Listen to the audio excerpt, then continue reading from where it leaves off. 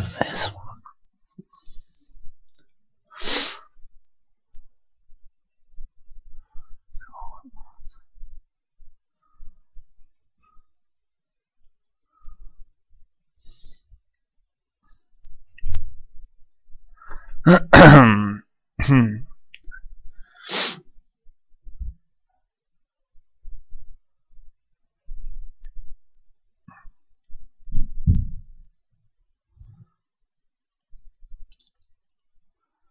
In this series of videos, we're going to walk through a comprehensive example of adjusting journal entries. We're going to learn how to prepare an adjusted trial balance.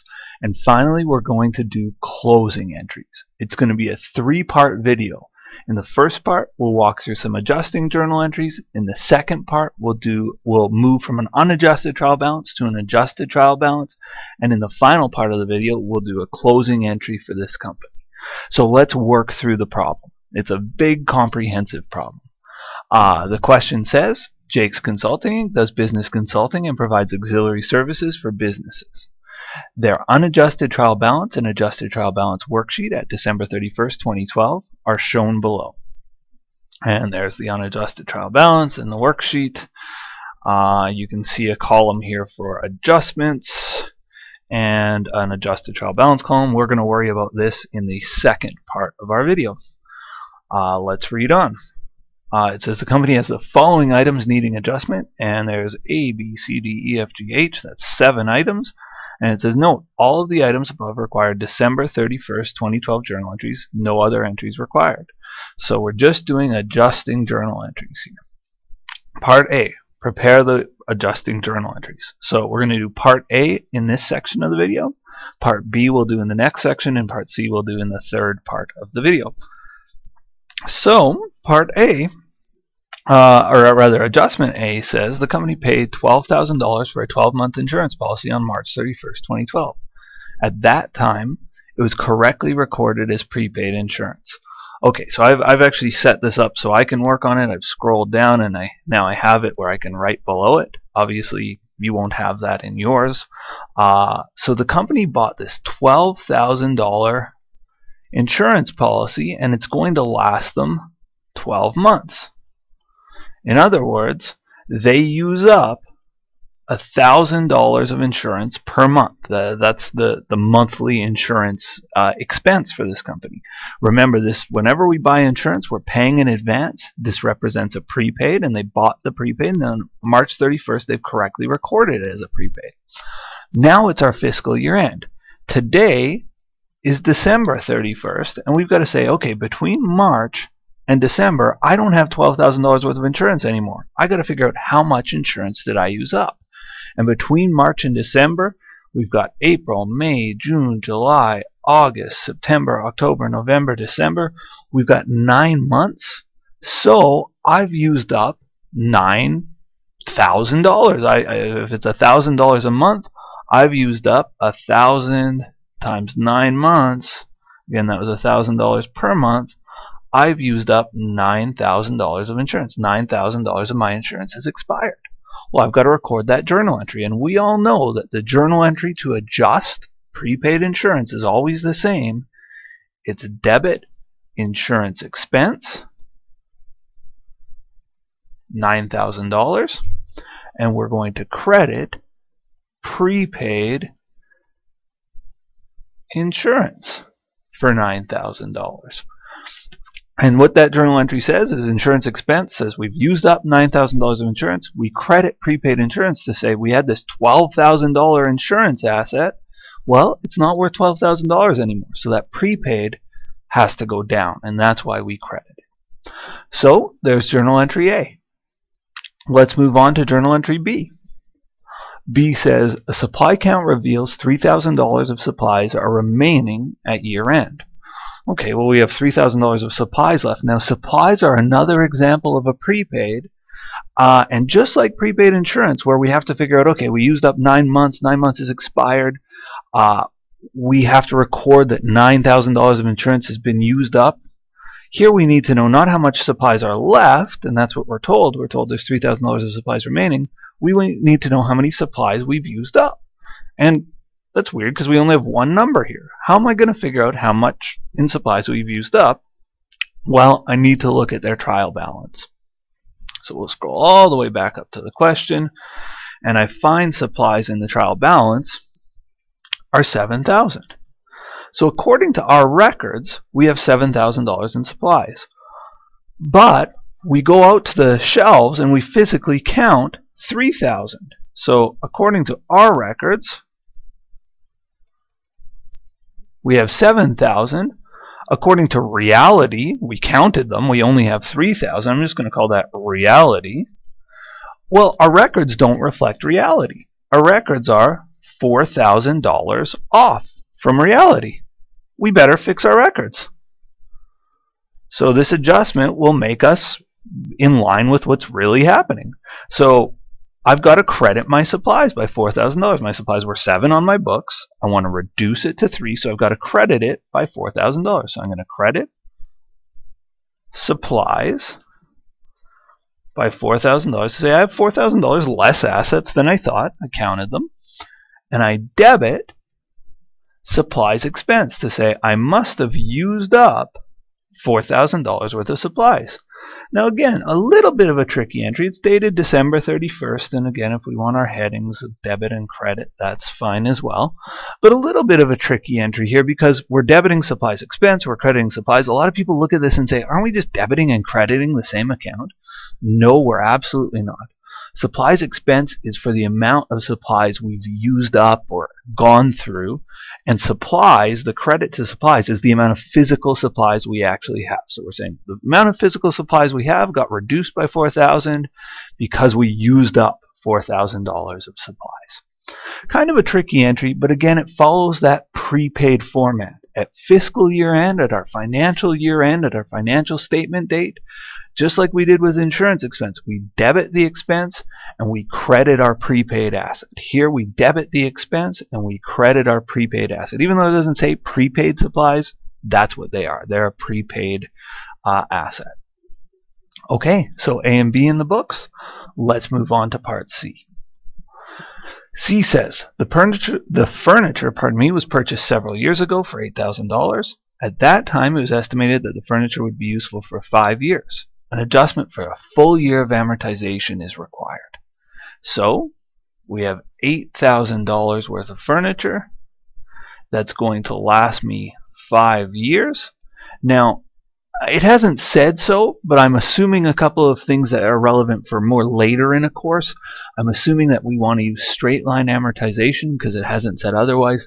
The other thing I'm assuming is we've assumed no residual value. And if you're not sure about residual value, I have a later video on capital assets and amortization where I get into it. But right now, we're doing basic, simple, straight line amortization. So we have an $8,000 asset. It's supposed to last us 5 years. That's $1,600 in amortization per year. And it says we want a full year of amortization. If we didn't want a full year, if we only had it for 6 months or half a year or however long, we could multiply this by some sort of ratio of a year. But they want a full year. So our journal entry here is very easy. It's always the same for amortization. I'm going to debit amortization expense on my equipment, and I'm going to credit accumulated amortization again on my equipment, and the amount is $1,600. Now, in your class, you might call this depreciation expense. It's all the same to me, no difference. So debit amortization expense, credit accumulated amortization, and we're all set. Amortization entries are always the same. Moving on to D. The buildings were purchased several years ago for $75,000. At that time, it was estimated the buildings would be useful for 25 years. An adjustment for a full year of amortization is required. So very similar to the last entry. We have the $75,000 asset. We think we're going to be able to use it for 25 years. Our amortization rate is then $3,000 per year, and we need a full year. Again, I could have done a fraction of a year. If it was 3 months, 3/12 of that number. If it was 6 months, 6/12 or half of that number, but it's just for the full year. So debit amortization expense on the building, and we're going to credit, I'm going to use a bit of shorthand here, accumulated amortization on the building for $3,000. And again, my debit's on the left, and of course my credit is on the right. So far so good. We're through A through D. We've done a prepaid, or we've done a couple of prepaids. We've also done a couple of amortization entries. Let's carry on to E. 4 employees were due to be paid for 2 days of salaries. These employees each typically receive $300 per day. Okay, so whenever we have this situation where we haven't paid a bill, there's some sort of expense that's building up, salaries are an expense, and we haven't paid it, this is an accrued liability. So I think I said it wrong. I think it's an accrued expense. I don't know why I had a bit of a brain fart there. Anyway, it's an expense that's been building up over time that we haven't paid. It's an accrued expense. So what do?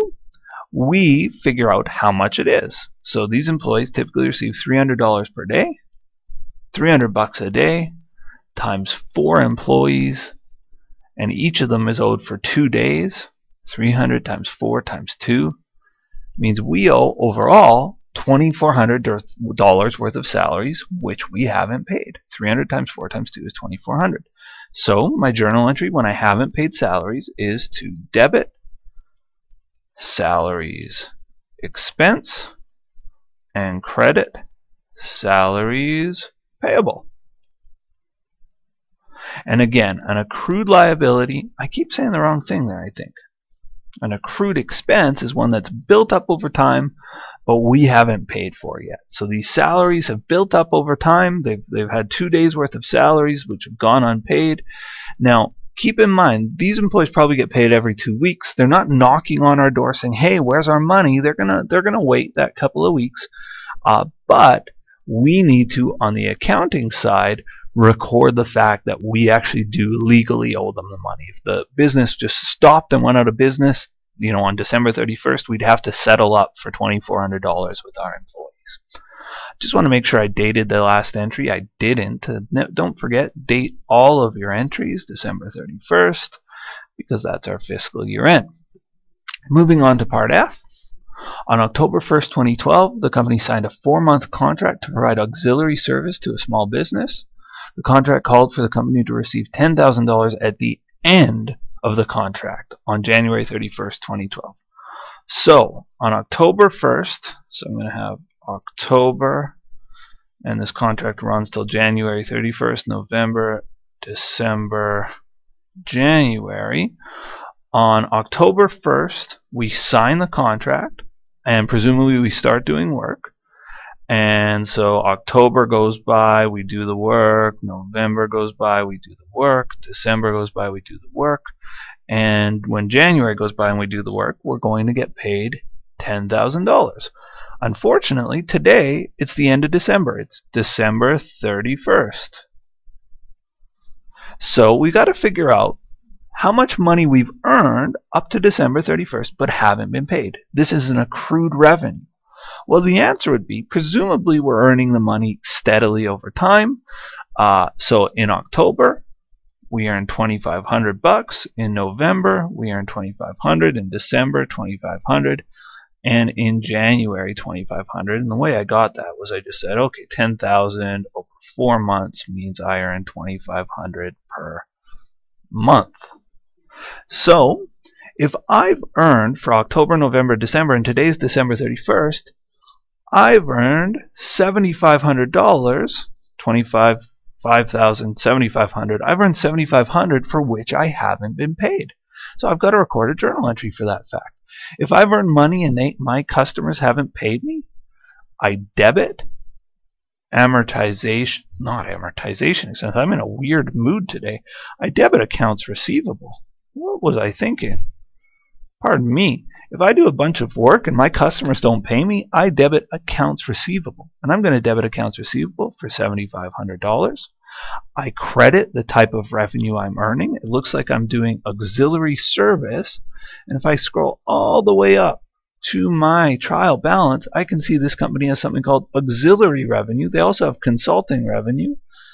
I think this looks more like auxiliary revenue to me, so I'm going to record this as auxiliary revenue.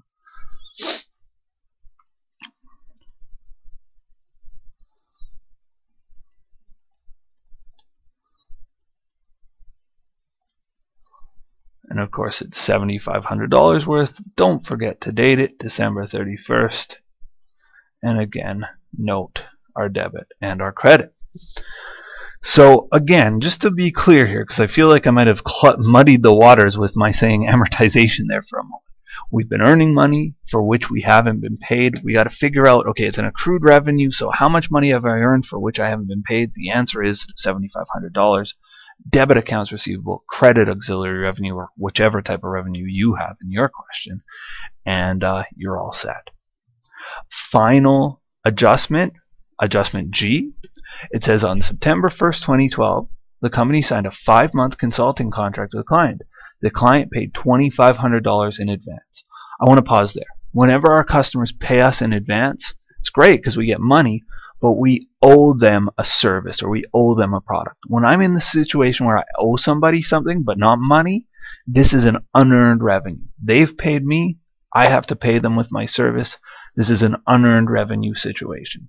Okay, reading on. The client paid $2,500 in advance for the 5 months of service, and that amount was correctly recorded as unearned consulting revenue at that time. Okay, so we've recorded this as unearned consulting revenue, and now it's our fiscal year. So that was on September 1st. Today is December 31st. So actually, before I do that, it was September 1st. We've got October, November, December, and if it's a 5-month contract from September, we actually have January too. And we got paid here at the beginning of September. We got $2,500 for 5 months of service. So again, the math, $2,500 for 5 months means each month is $500. So that means September we're going to earn $500, October $500, November $500, December $500, and January $500. That's assuming that the revenue is earned steadily. I think it's a fair assumption here. So we've got to say, how much have we actually earned from September 1st to December 31st? And the answer is, well, we've earned these 4 months worth. We've earned 4/5 of the revenue. We've actually earned $2,000. So we recorded this amount, $2,500, as unearned revenue. And remember, unearned revenue is a liability. Well, now we're saying we've earned $2,000 of it. So how do I remedy this situation? What's my journal entry here? I'm going to debit unearned consulting revenue.